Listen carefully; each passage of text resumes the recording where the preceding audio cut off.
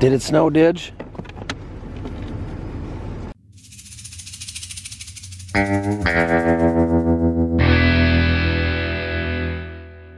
Well, it's pretty, but I guess I gotta get to work on it.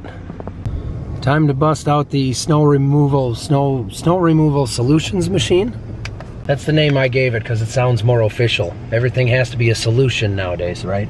Snow removal solutions machine, or SURSUM. We need 1 million, Anna. We're just not quite there.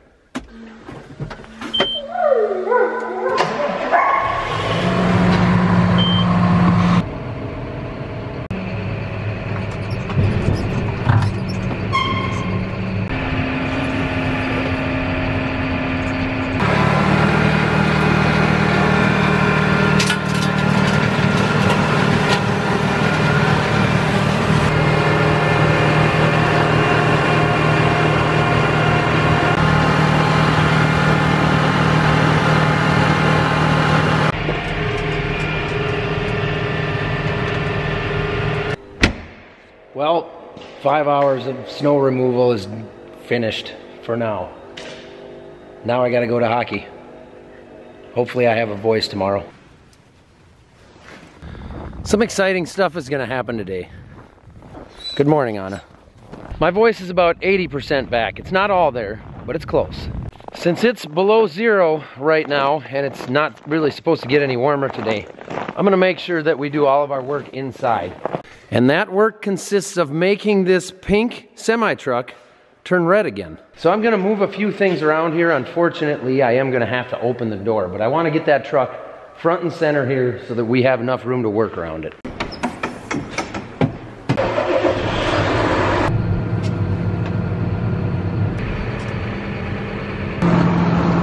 Now this truck got brand new batteries last week, and it's got a disconnect switch that I switched off. It obviously doesn't have the tarp plugged in. It's been sitting in a heated shed here. Let's make sure this thing starts. Also, I got a lot of comments from guys talking about a gear reduction starter. I kind of think that's on my plan. I should do that to both these T800s along with some new cables. I think she's gonna fire. Nope. Definitely need a gear reduction starter. Unreal. I did lie. This one doesn't have the disconnect switch.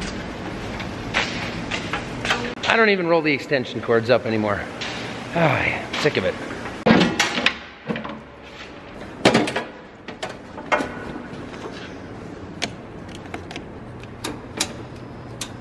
Yeah, new cables, maybe add a 4th battery. This truck has never had 4 batteries, but we could get 4 in there. New cables, disconnect switch, gear reduction, new starter. And if that doesn't fix it, we'll just keep dealing with it. Yeah, I spend a lot of time moving equipment around, particularly in the winter, but when I'm the only one here, it takes a little while.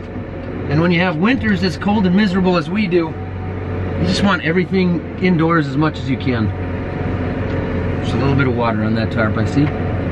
But when you have everything indoors and you have a specific project you want to work on, you want it in like the main area of the shop, so just one of those things. At least I don't have cattle to feed or chickens to milk or hogs to shear, anything like that. Let's see if it'll go yet. I think we'll put it on the boosty boost to try to burn the batteries up. You know, the other thing I should have done probably is set that charger on 10 amp overnight to charge them all to full when they were new, which I didn't do. I did run the truck some, but I should have done that. Come on. Oh boy. There he is. Zach with a K. I'll be Zach with an H. There you go. What's going on? Not bad, you? Not bad. Can we fix that? You can certainly try. We don't have to fix the battery or the electrical system or anything like that. We might make it shine. We'll try it. Maybe we can make it look like a truck that starts? Maybe. No guarantees. Is it farther gone than you thought? It is a little bit. Yeah. But I think we might be able to bring some life back to it. So we spent an appropriate amount of time BSing to start things up here while the battery charger worked, and it still didn't fire, so. Zach says we got room to work on it around there, so we're just gonna run it right there. Which means I'll shut these things off and probably start them halfway through our project just to make sure they're gonna start again. Not because I'm worried about dead batteries, but because when it's below 0, tractors get cold quick and diesel engines don't really love that temperature. I got the time lapse rolling, so my work here is done. Perfect. You have fun.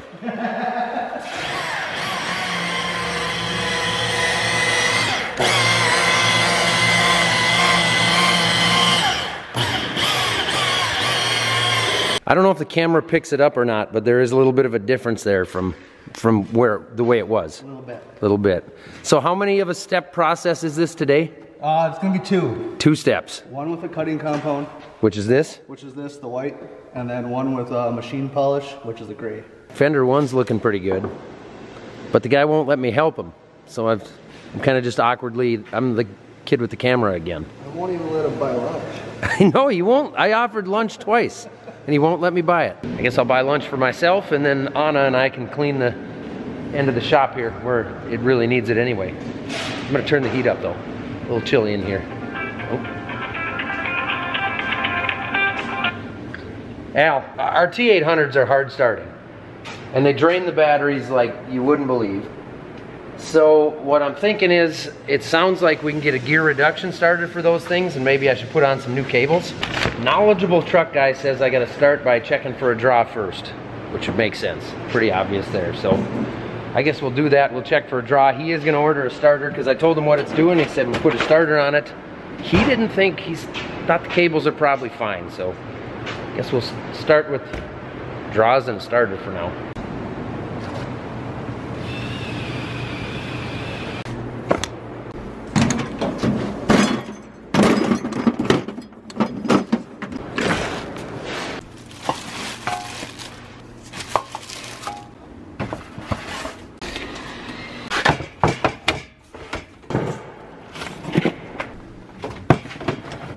So this exhaust on the Moline,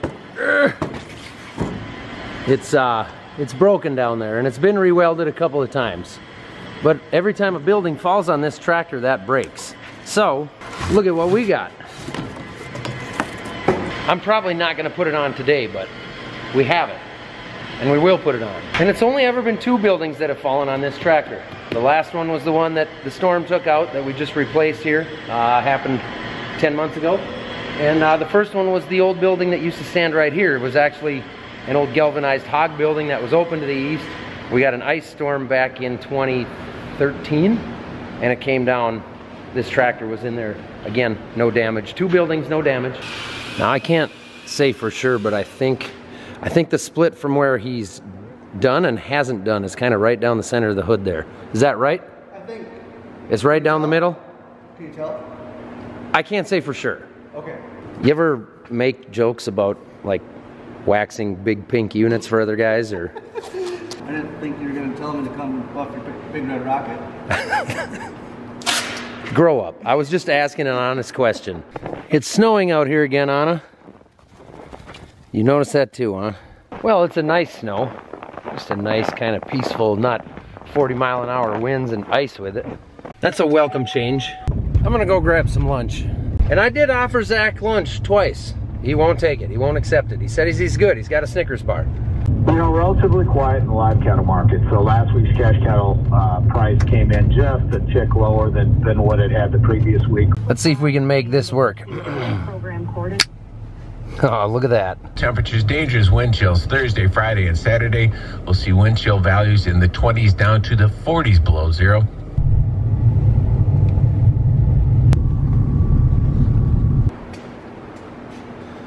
Is that the second? No, it's still the first. Still the first pass? Yeah. All right. Yeah, that's a whole different truck there. So that's metal instead of fiberglass. Do you use anything different? Nope. Same exact stuff. Same thing. So this is all the same exact stuff that I was using when I was doing auto body work, when we'd cut and buff a car after we painted. Yep. So this is the same product that I used on freshly painted vehicles when I was painting cars. Well, here's your check-in with Cat Dog. Cat Dog's doing well. He's getting kind of old for this farm. Usually they don't last this long. Well, Zach with a K works on that truck. I think I got a plan for something I want to mess with here, moving a little bit more snow, and also putting that power lift door to the test a little bit more. I have not had the new door open since the snow came. Now I moved snow in front of it right here where I'm walking, but there's a pretty good ledge right here, and this was heavy wet snow. Well, we've been really cold now, so this stuff is set up. That's a really hard ledge right here. We've got this big brace that runs along the front of this door. I'm gonna see how it does. And according to the weather channel here, it's 8 degrees, so let's see how this cold oil opens this monster door. This oil's probably colder than that because it was well below 0 overnight and this morning, so and open it up.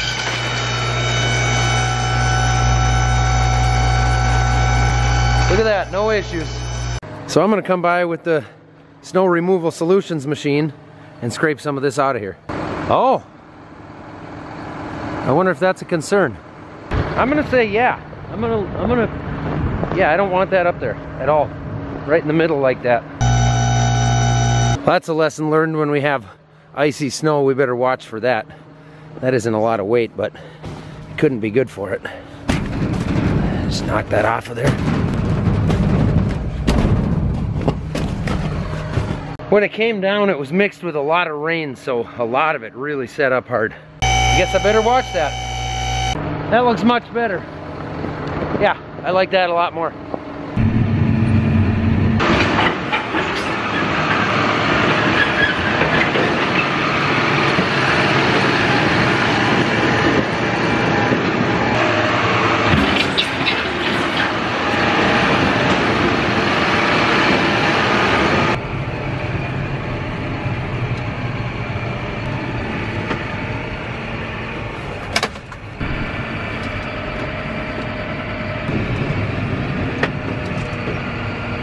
Yeah, that looks a lot better. I haven't seen any questions about why these flags are here, right in the way, but I'll answer that. It's because there's a water line down there. There used to be a hydrant out here on the corner of the old building. Well, now we want that hydrant around the corner, but next year we're gonna kind of landscape this out here, bring the fuel barrels that are on the other side of the yard now over to here, and then we're gonna have the fuel barrels probably like a little nozzle island or a hose island where the fuel barrels are. We're gonna put the hydrant over there, then we'll get rid of those flags. And where the old bin was, we're gonna replace that with a new bin, a big bin, 60 feet wide by I think 15 rings tall. It's gonna hold 140,000 bushels.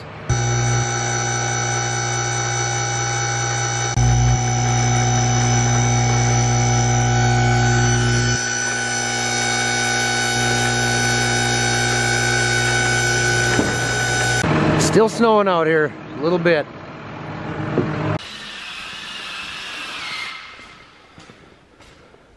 We're gaining. You're gaining. Look at it, it even like it reflects the lights in the windows.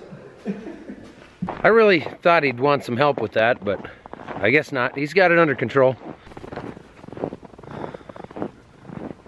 I had to run in the new shop here and grab a buffer. We use this for actually grinding race car tires, but I had to grab it for Zach over there because his somehow magically started to only work when it's horizontal, not vertical. So he's gonna change out the end here because you definitely don't want to use a 36 grit sandpaper on that paint. And we technically use a buffer on the race car tires, not a grinder, because it's got this handy little speed dial on it so you can slow it down. A grinder goes way too fast and melts the rubber. This you can slow down and just scratch the top. Make yourself a little faster. If you want to learn more about that, check out our second channel, Between the Rows. It's linked below. Shameless plug. You're gonna have to show them though so they believe me. Oh. You want to show them? No.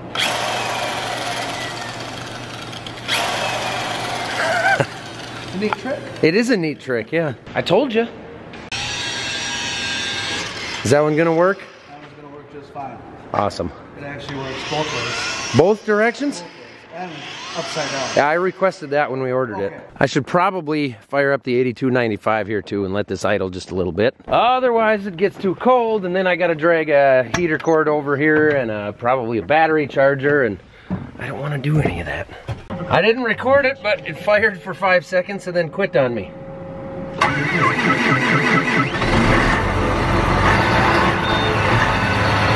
I'll bet the fuel in the lines is that cold.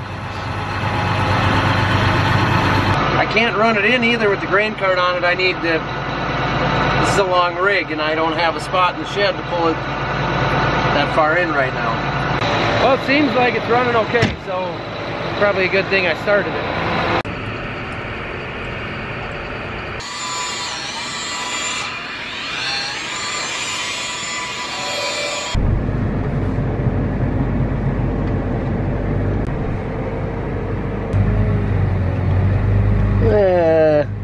That was getting a little tight for comfort. I want to be over a ways, but not that far of a ways.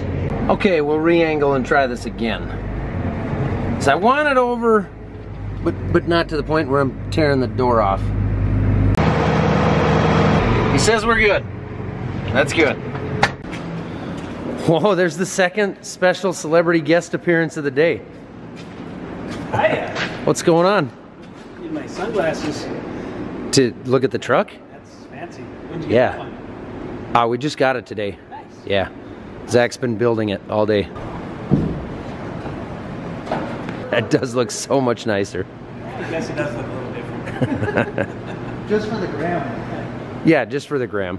Well, I'd say overall that's not bad. It definitely looks more red than pink now. I'll accept that. Good. You went all day, you didn't eat anything. Your Snickers laid on the tailgate of the Ranger all day long? Yeah, it's a supper. No, supper or maybe tomorrow's lunch. Breakfast.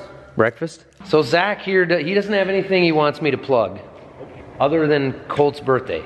So I gotta say happy birthday, Colt. And you can follow Zach on Instagram. Zmoen14. Zmoen14, M-O-E-N. M-O-E-N. Well, that's it. You were gonna hit the lights? I'll turn them back on. There you go. Go now, go on. It's cold out here. Ladies first. Really cold out here. Luckily, it's only supposed to get about 20 degrees colder yet tonight. Seems like Zach's truck is in reverse. Hey, you're going the wrong way. Yeah, my headlights went out. Really? Yeah. Huh. Well, he unplugged them and plugged them back in. I don't know, they're working now. I think Cat Dog fixed them. Now, he said he actually replaced them just last night, put LEDs in there, and they were working this morning. They're working right now. I don't know. It's a lot colder out this morning, girls. 11 degrees below the donut right now. Fahrenheit. I have to clarify the Fahrenheit deal because a lot of people think 11 degrees below is not that cold. Well, it is in Fahrenheit. It's pretty chilly. A little nippy out. Come on in, Didge. So this morning, I've got to meet for the final meeting with our Morton Shed sales guy. Give him a check. We're going to inspect the building a little bit, make sure that everything is up to par and exactly the way that we want it, and he's all paid. And since I'm in here staying warm before he shows up, I'm just going to come admire this semi-truck right here. I feel like I didn't inspect it enough on video last night, so I thought I'd come show you guys. Zach actually worked several years at a body shop just south of us, about an hour. I know the owner of the shop. I kind of know Zach a little bit. Used to race late models against his brother. And I feel bad. I kind of just left him in here working, but it seemed like that's what he wanted to do. So, I mean, he did a heck of a job. This is exactly what we wanted. He thought actually when he got to it, it was coming off fairly easily. He thought that it might have been like a soap scum from something we washed it with once that maybe dried on there. And it wasn't so much from the sunshine. But now the problem is, I feel like I definitely got to do something with the rims. Maybe should have the tank polished. You know, like the whole grill could look a little bit better, everything that's not red. But where do you stop? Ultimately, it's almost a 20-year-old truck. It's not a show truck, it is a farm truck, but boy, it would look nice with some rims and a tank polishing and maybe some of the other stuff here. I don't know. I'll think on that. If you guys have any suggestions, let me know. I think we could update the headlights too. Put in some bright LED headlights. We could make this a pretty rockin' unit. And then we'll get to work on the second one that's identical, but a lot chalkier. I did want to hit on the fact that it is winter now. Obviously, our harvest is over. Our fields are frozen solid. Life changes for me a lot. There's a lot less going on in the farm. Jim's not out here much. Neither is Dad, for that matter. We do have some grain that we're going to haul in January for sure, and in February, so we'll be busy doing some of that. But if you guys are looking for some content, a little bit more content, because this channel is going to be a little slower through the winter, as it always has been. You can head over to our second channel, which is linked below, called Between the Rows. We have like 10, probably 10 or so racetrack videos from the racetracks throughout the summer that have not been edited and posted over there yet. So go check that out. If you're interested, if you're into that kind of thing, you can check out our second channel. We'll probably do some snowmobile stuff over there. I picked up a new sled, which you guys have seen, so I'm hoping that we can get out and do that a lot. We end up way busier than we should be in the winter time, which is odd because we don't have livestock, so I couldn't even tell you for sure what we're always doing, but it seems like as a family anyway, we are always really busy. We seem to find plenty of stuff to fill our time. On top of that, if you didn't see it on my other social medias, Becky and I, or our family here, we are part of a group that recently purchased a shooting park. We bought Alexandria Shooting Park in Alexandria, Minnesota. It is a legit trap shooting field right now. There are 20 trap stations. It holds the single largest shooting event in the nation every summer with the Minnesota State High School Shoot. If you guys, there's probably a lot of guys and girls watching that have been there before. So hopefully we'll see you there next summer. We plan, or we hope anyway, over time to add a lot to that field, and we're hoping we can really make it a dynamic place, make it a fun place to be, a fun place to go, kind of a destination type of place. Maybe we're definitely going to add some archery, some 5-stand stuff, potentially some sporting clay stuff, maybe a pistol range, rifle range. But for now, we're gonna take it slow at the moment and try to figure out what we've got. But there will be some of that over on the second channel as well, so be sure to check that out. It should be linked below. Otherwise, I thank you guys very much for watching, and keep it between the rows.